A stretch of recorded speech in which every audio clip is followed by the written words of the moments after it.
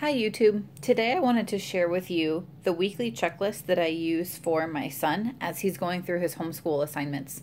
I mentioned this briefly in my curriculum review video, and so I wanted to do a specific video on this and see if it would help some of you out. So I have a couple of different ones. I'm going to show you what I'm planning to use for next year and then what I used for kindergarten. So I'm going to put this kind of kindergarten one right here in front of me. This came out of necessity, maybe, I don't know, 3 or 4 weeks into our school year last year when we started in July.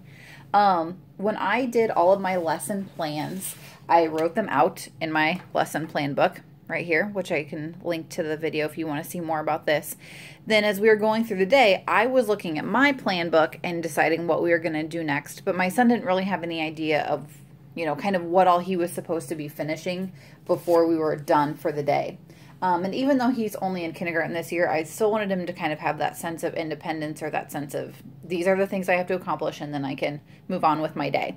So I talked to several homeschool moms that I know that are more veteran with their kids than I am. And I thought back to kind of my own experiences. I looked on Pinterest and I couldn't find anything that was just done. So I kind of took the best of all of those things and created something of my own.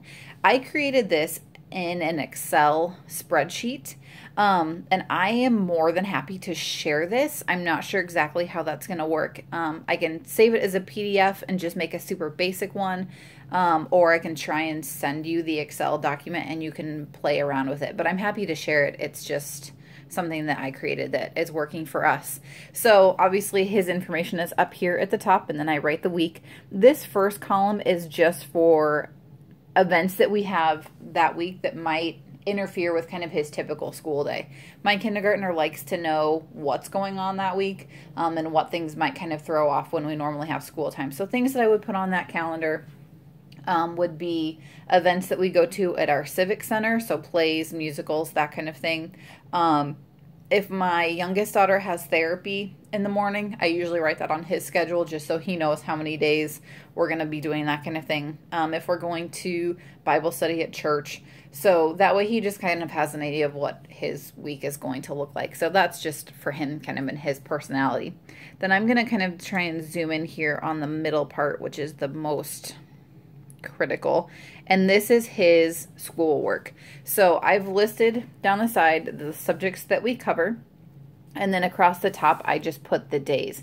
We only school 4 days a week, and I've really gotten away from labeling those days, and that gives us flexibility. We typically school Tuesday, Wednesday, Thursday, Friday. Monday is our run errands, catch up from the weekend, get ready for the week kind of day. But there's some weeks that doesn't happen, so I don't want to always be tied to a day and then feel like it looks wrong. So I just label it as day 1, 2, 3, and 4.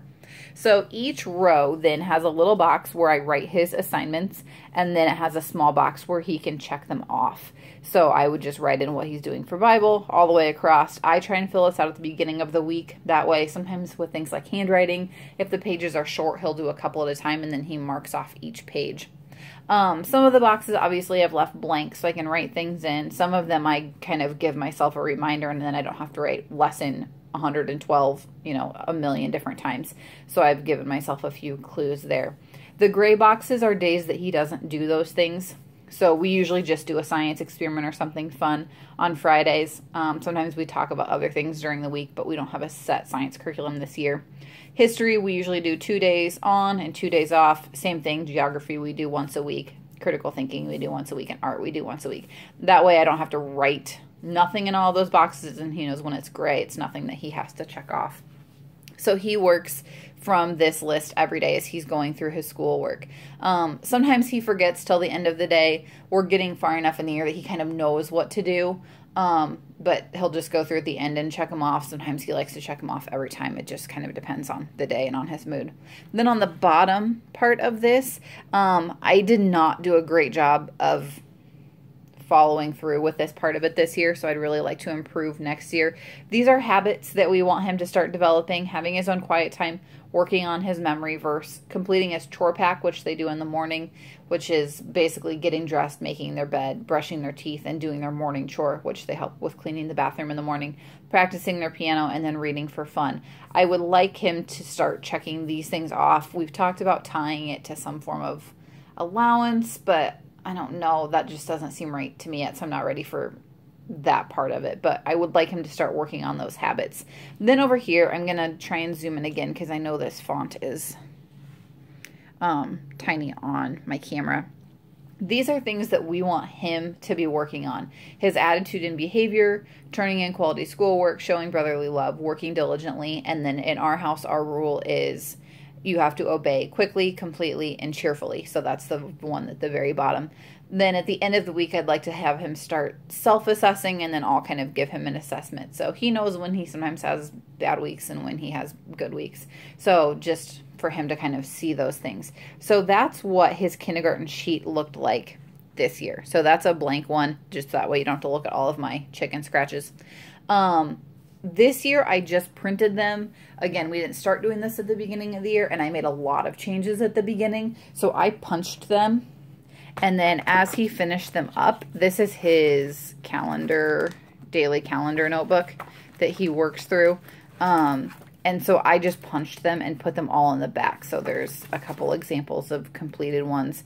That looks like one I did check marks on because those are very nice. There's lots of scribbling, and that's totally fine. But that way I can go back and look.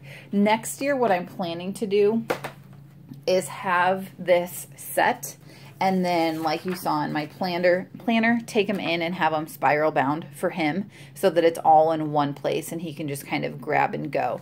The clipboard has worked, so I don't know. I might not do that, but that's kind of what my thought is. Just really quickly then, this is the one for next year that he'll be using for his kind of first grade year.